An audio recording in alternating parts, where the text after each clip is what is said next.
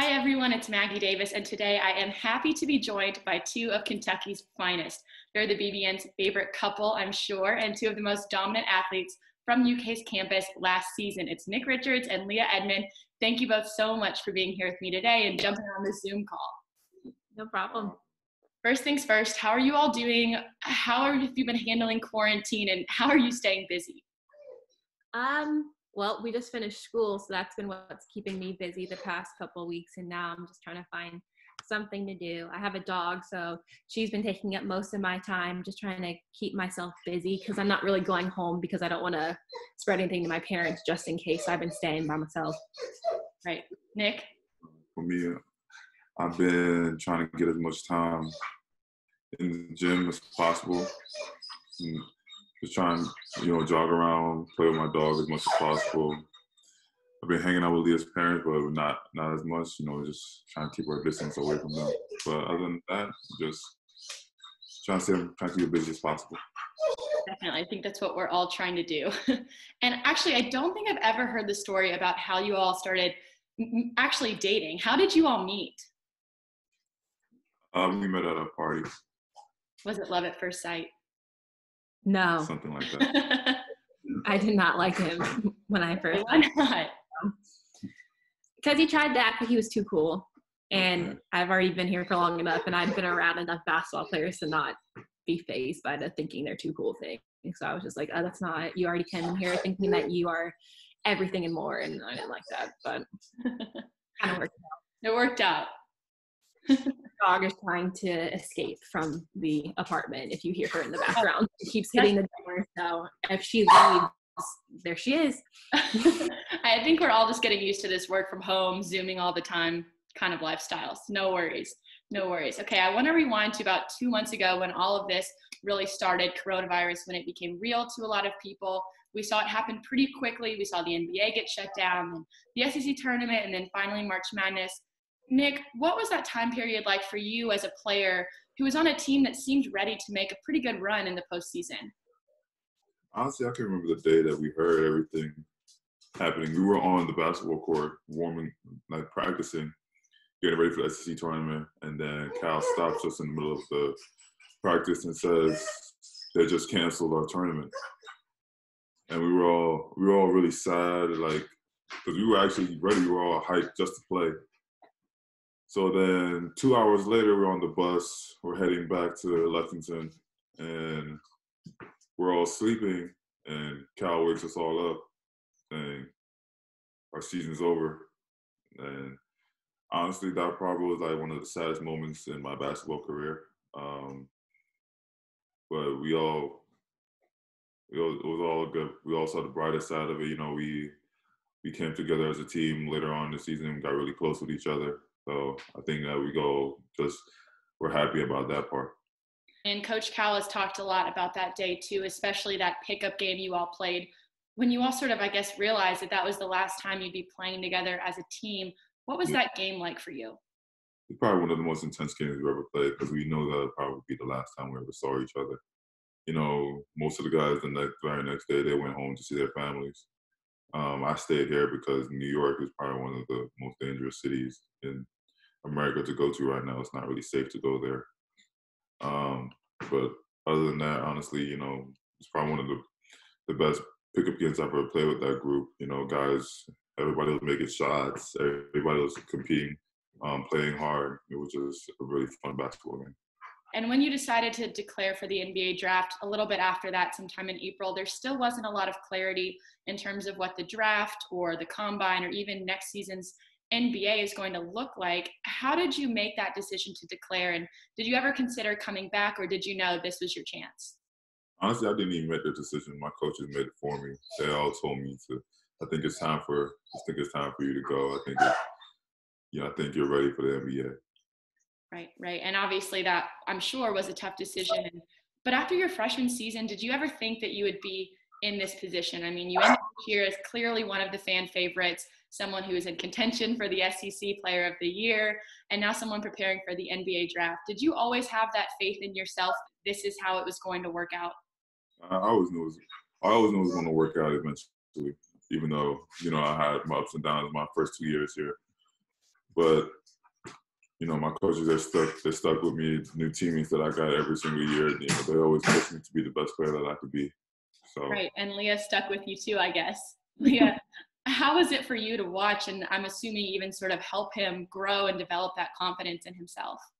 It was hard because you can only say but so much to someone before they have to start believing it themselves, and she's throwing an absolute fit. And we apologize, but You are totally fine. She doesn't get enough attention. She's throwing a fit.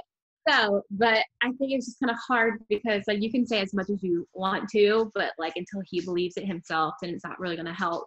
So just being encouraging and trying not to be as negative and just keeping positive, when a game didn't go the right way, staying positive and trying to keep his head away from basketball sometimes was the best thing that I could do.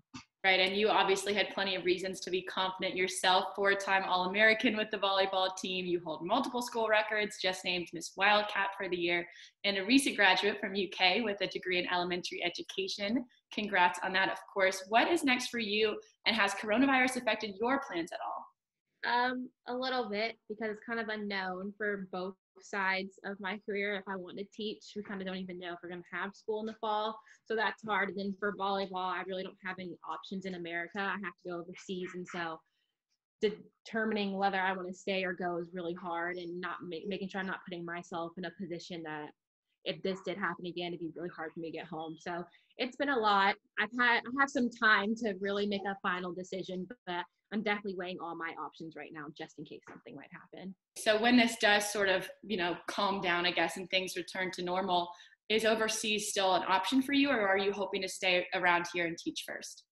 I don't know, actually. Coronavirus has kind of brought a new perspective to my life about volleyball and what I want to accomplish and things. So I'm not sure yet. Right. Well, it's a tough decision, of course. And you've certainly left your mark on the UK volleyball program, and you've left it in good hands. Craig Skinner and some of the up-and-coming talent seem like they're ready to roll with the new season. It was recently announced the team has the #1 recruiting class in the country for next year. What does it mean to you that you played such a significant role in the growth of that program on a national level?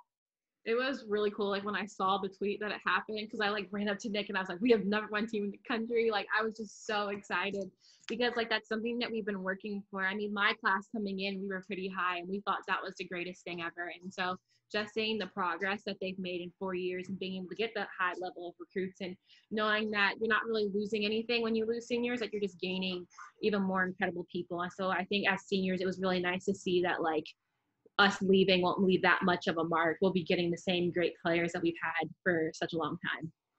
Definitely. Only up from here. I know you have always said that one of the goals for the program is to make a Final Four. Is that something you're going to be rooting on for them in the next year?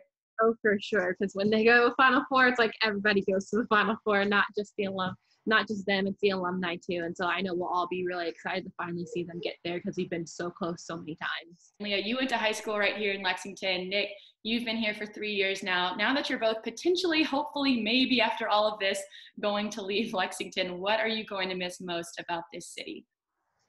Leah, I'll start with you. Put you on the spot.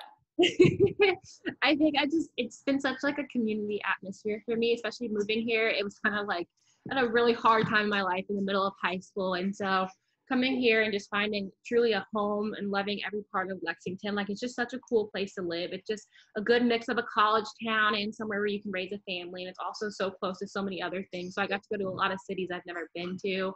And I just really love it here. The people are great. And the people surrounding Kentucky are amazing. And I just can't believe I have to leave them now because I really don't want to. Definitely. For me, I'd probably say the one thing that I'll miss is fans. There are some crazy fans out there. There are also some really nice fans. They're the ones that come up to you and just say hi to you and you have a conversation with them. Another thing that I miss is playing in Rupp Arena. It's one of the greatest arenas in the country, has the most tradition at playing basketball.